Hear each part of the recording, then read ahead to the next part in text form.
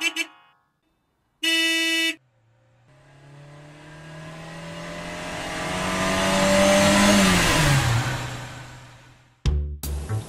ょうばです。りょうばです。こんにちは。ナンバー112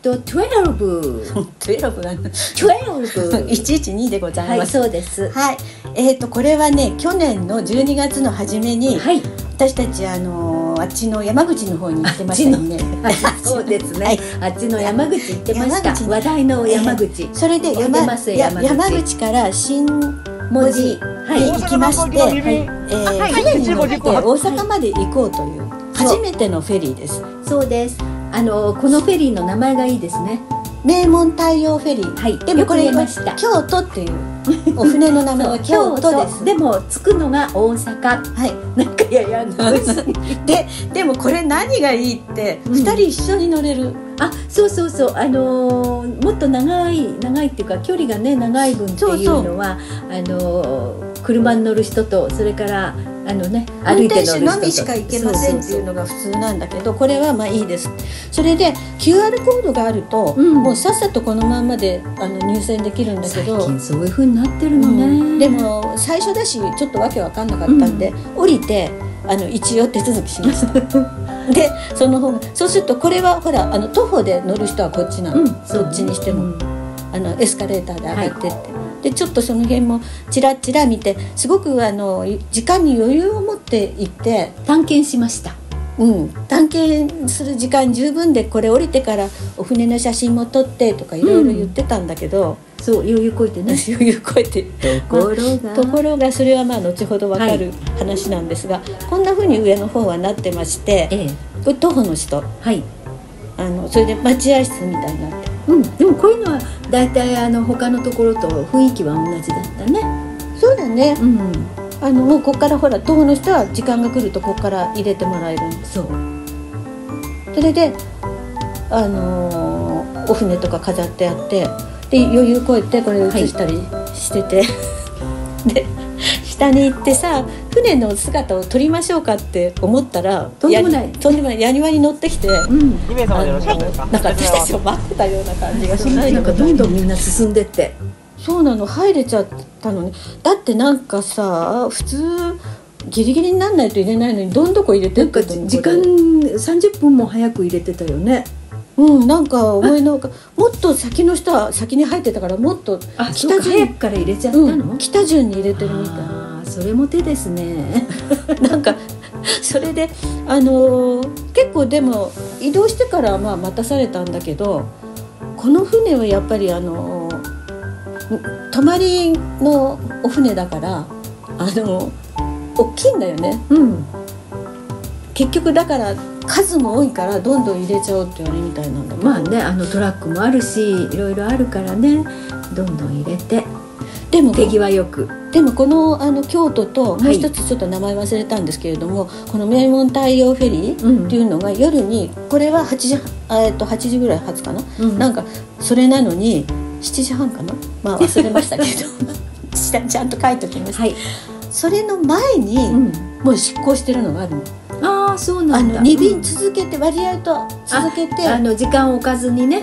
で私たちが乗ったのは朝の8時半に着くやつなんだけど、前のはもっと朝早い時間に着くの。でもちょっとそれは苦手だから、で違う会社があって、やっぱり夕方に乗って、朝やっぱ早いの、6時とか7時とかそういうのがあって、これが一番8時半で遅いんだけれどもなんでかなとか思ったら、結局昼間は、これ瀬戸内海通るお船なんだけど、普段のいろいろ漁業したりいろいろ忙しいから、昼間はお仕事をね、お邪魔にならない時間帯で昼間ね動くと、でもこれすごい考え方によっては便利な船だと思う。そうよね。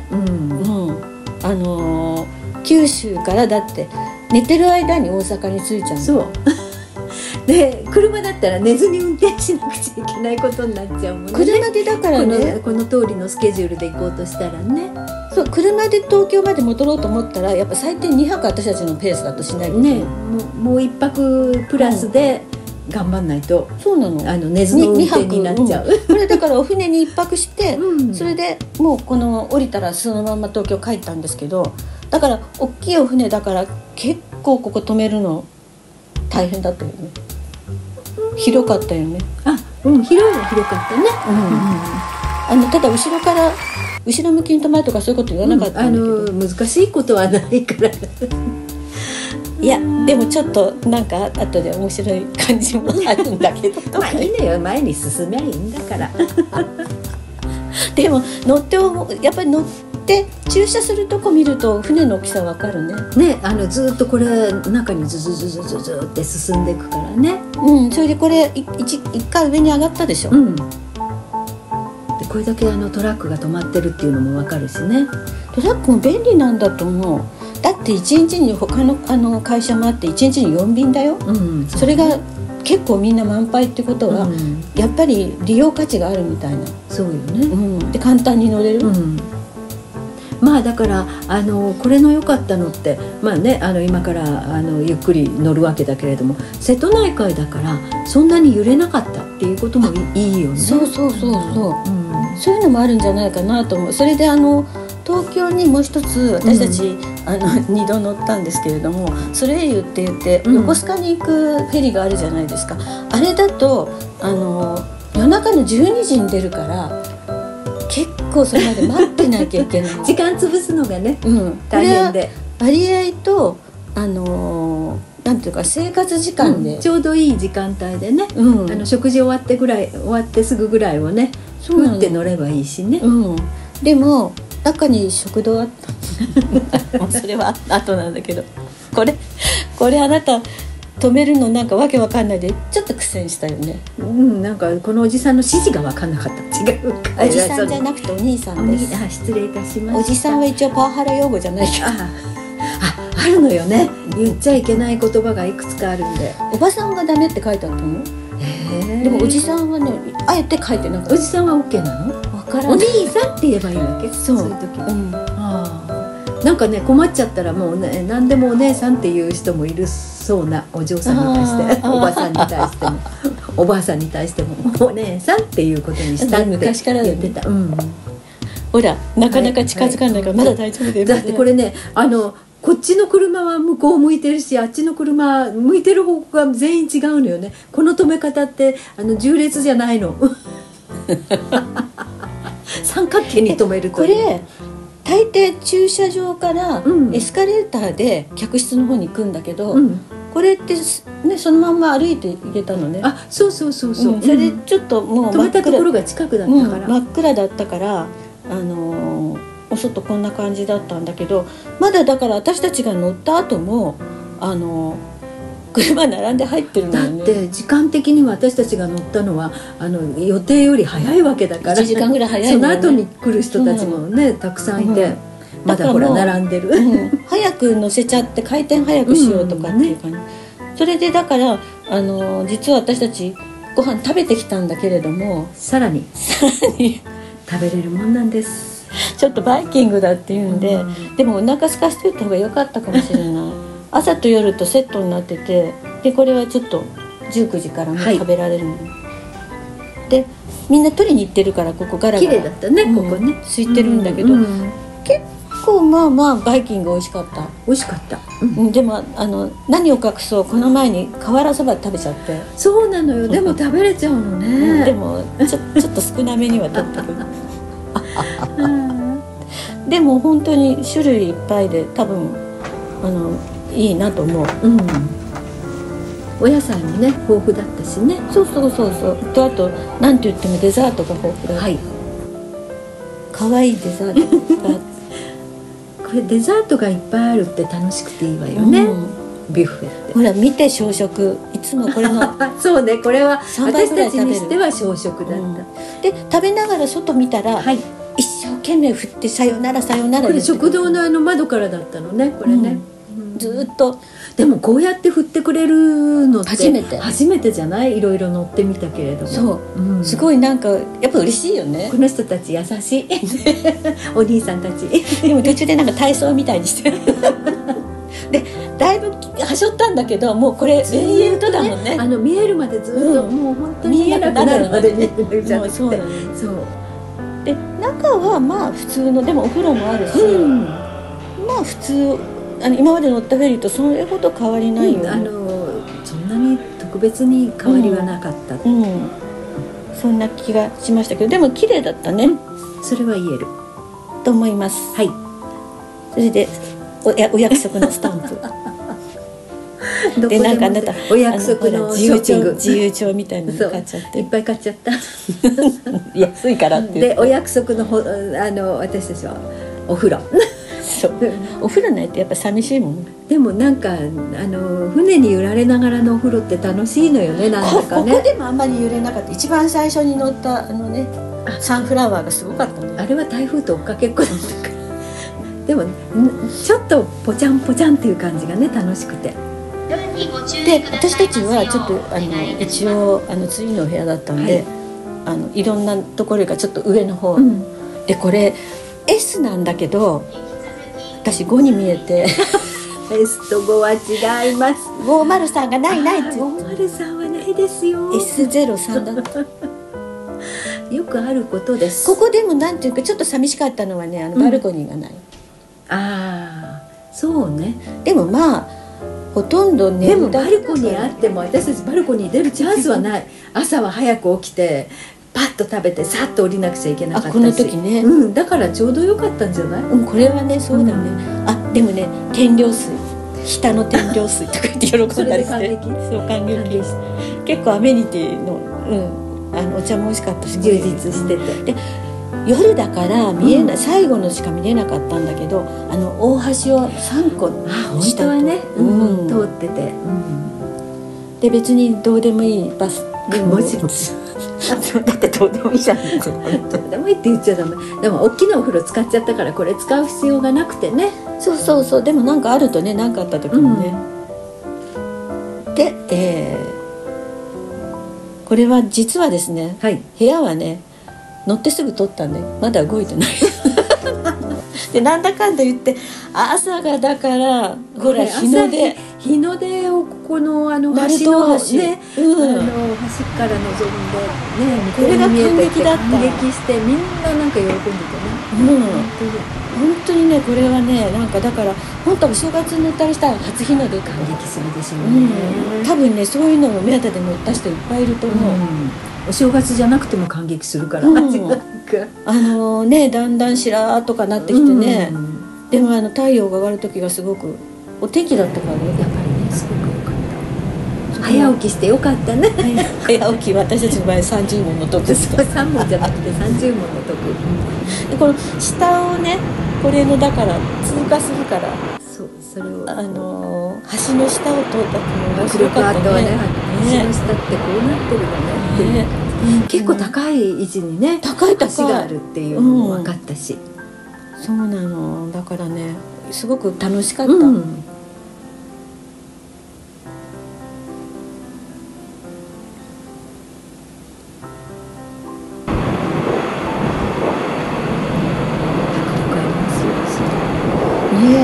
これ私たち大阪港は初めてだよね、そう初めてね、それでなんかこれに並行してお船くっつくみたいななんか面白い泊まり方してる、そうなのなんかいろんなとこに行く船があってへえとか思って、で後でちょっと映るんだけどサンフラワーがいたおなじみの。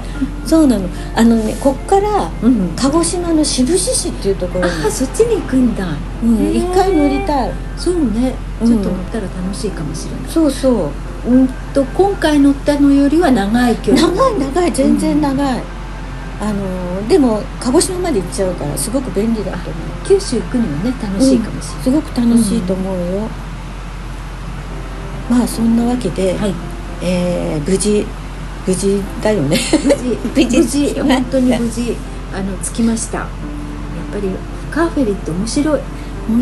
それで、降りる時も、なかなかドア開けてくれなかったんだけど、エスカレーターでこうバーとかね荷物重たいのじゃなくてここ、ほらフラットで行けたからすごいそれも良かったよね。たまたま今回はそういう感じ。この船はそうなんだ。この船はそうなってる、すごいね、だから乗りやすい船っていうか、でこれなんかさこの時特に、多分ね車を新門司に置いて、それでこっからすごい大阪港からそこが近いのよね、USJ。あ、なるほど、みんなそっち方面に遊びに行くんだ。アナウンスしてたもん。あ、バスが出るから早めに押してください。なるほどね。すごいだから利用価値あると思う。出ました。サンフラワーぜひ乗ります。大好きなサンフラワー。何違うメーカー乗ってて何を言ってるんでしょう私たち。いやサンフラワーはやっぱり心躍りますね。はい。それで、結構余裕持って見て、到着して、それで駐車場行ったんだけど、なかなか出発しなかった例によってそれだけいっぱい車があったっていうことなんでしょうね。みんなが利用してたっていうことなんでね。そうなの。でもなんかぐるーっとか回って出てそのままスッと行けば出られいけません。だって止め方がそのままスッと止めてないものね。ギクシャク止めてるから、鼻がいろんなとこね。でも方向が違う方に一番数が乗せられる方法なんじゃない？あ、そうなのか。まっすぐ乗せるより、それ安全なんじゃない？意外と。そうかもしれない。意外となんかだから船によって止め方が全く違うっていうことも分かったわね。いつもまっすぐこうね縦列してるんじゃないっていうことも分かったし、一番大変だったのはサンフラワーにバックで入れよまだ言ってる。そう何なんだとか思う。これはまた一段下に下がって、降りるのです。降りたらすぐ出口があった。ほんとトラックいっぱいね。いっぱいね。山陽道が渋滞しないように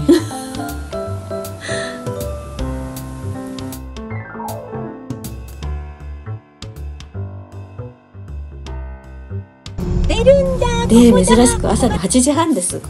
こんな早い時間から車を走らせるっていうのはね、めったにないことなんで、めったにありません。ちょっと驚きましたけど、楽しかったです。名門フェリー名門太陽フェリー、太陽がついてたね。京都でした。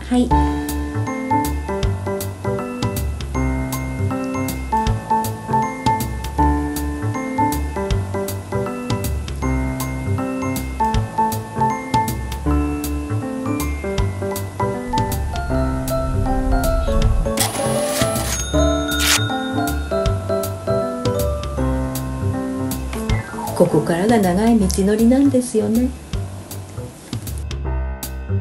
大阪府に入りました。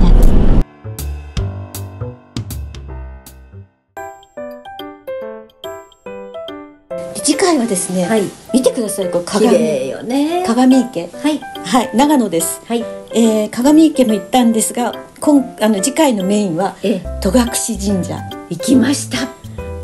最初戸隠神社1個だけだと思ってたら5つあるんです。5つ全部回りました。それでちゃんと証明書、記念のしおりをいただきました。御朱印も5つもらいました。結構ハードでした。もう大変だったねご利益あるかしら。あるわよきっとということで、いいねとチャンネル登録をよろしくお願いします。